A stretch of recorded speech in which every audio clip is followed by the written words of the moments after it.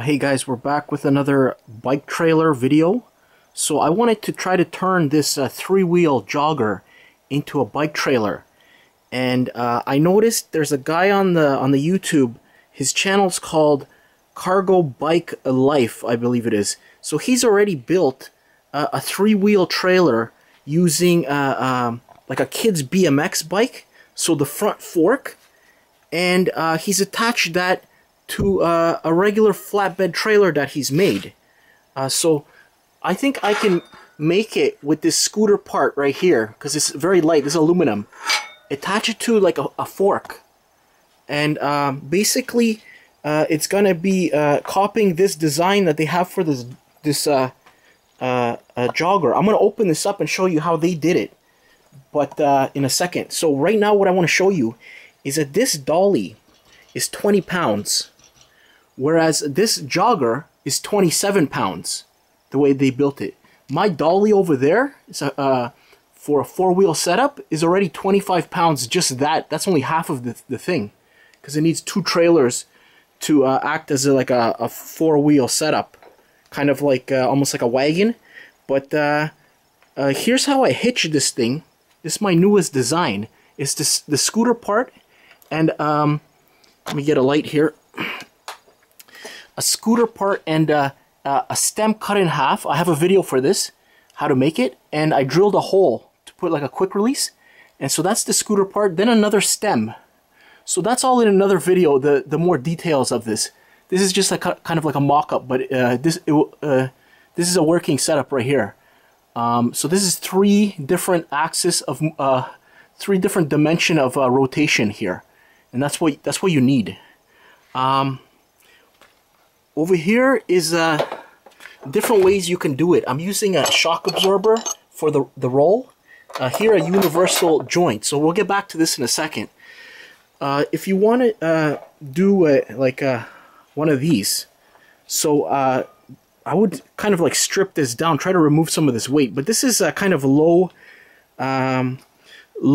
capacity, because this is a kid's jogger. So the front wheel they have is like 12 inches. These back wheels are 16 inches, so that's not standard. I would rather go with the 20 inch. So this is off like an actual real bike trailer, and they have the quick release. So you just press the button and pull the wheel off.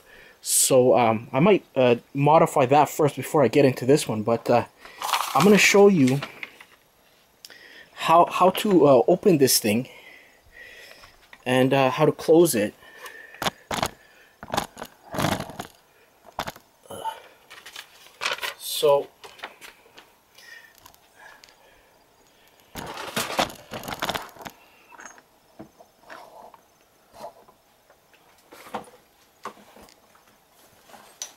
So it unfolds and it locks into place, and now you have this front wheel. So that's what I want to try to make, is a three-wheel, so there's no load on my bike. So this wheel, as you can see, it's swiveled on an angle. That's why when it moves the other direction, it flips around. So when it goes forward, it's on an angle. So that's opposite of a normal bike, because a normal bike, the fork will go on an angle forward, like the rake of it. So because if they did it the other way around, it could possibly start shaking like a shopping cart. So I don't know if this will work pulling with a bike. It should work, but basically the way I would do this is attach. This thing weighs 1 pound, this crutch. I would attach it kind of like Cargo Bike Life has. So he's attached like a pivot to his handlebar, so that way this thing can pivot. And then when you attach this thing to your hitch setup, what you would need to do is something a little different possibly than this, is maybe like a universal, because you'll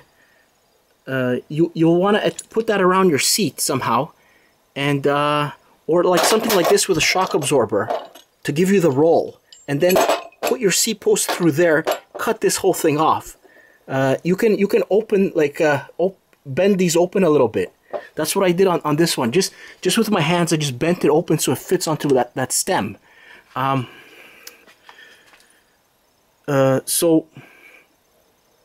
These crutches, you can make your whole trailer out of this. This is 1 pound. And if you want to reinforce it, use those pins that are already there, and put maybe you can put another one over here or whatever. But I don't think it's necessary. This thing is very strong. And then you have an adjustable length here also.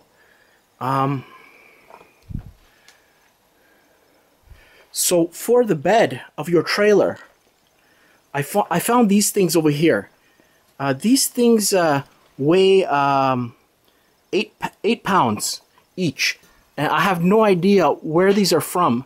If you guys know, just make a comment, because I tried to look on the internet. I could not find this, no matter how hard I searched. So what it is 26 inches wide by 51 approximately long, and it's spring loaded.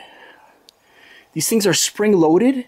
This particular one, they welded it at every point, but on this one, they welded it over here, but they just wrapped the thing around over here. But it's all, these are both spring loaded, and like I said, they're both around 8 pounds. So that's a little heavy, but it's quite light. If you don't want to use something like that, find yourself some kind of mesh, maybe for reinforcing concrete, and then use that as your base. But this thing right here, it's all smooth edges all around, and it has these kind of like things at every 4 corners. So this one here is all smooth. This one, they actually put some kind of pin over here. I have no idea what these things are, like bed frames or what. I couldn't find nothing on the Google searches. So you can use these things if you want, but like I said, that's 8 pounds. Also over here, I have a thing of a trampoline. You could use that as the bed of your trailer. This will be really light and very strong. So if you have something like that, so if you want to like fold this, what you're doing is you're pulling this thing up, and same as the other side, and then it just folds. This is kind of useful because of the weight.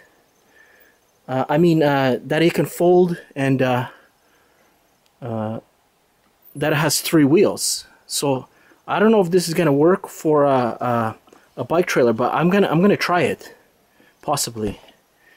Okay guys, thanks for watching. Have a nice day.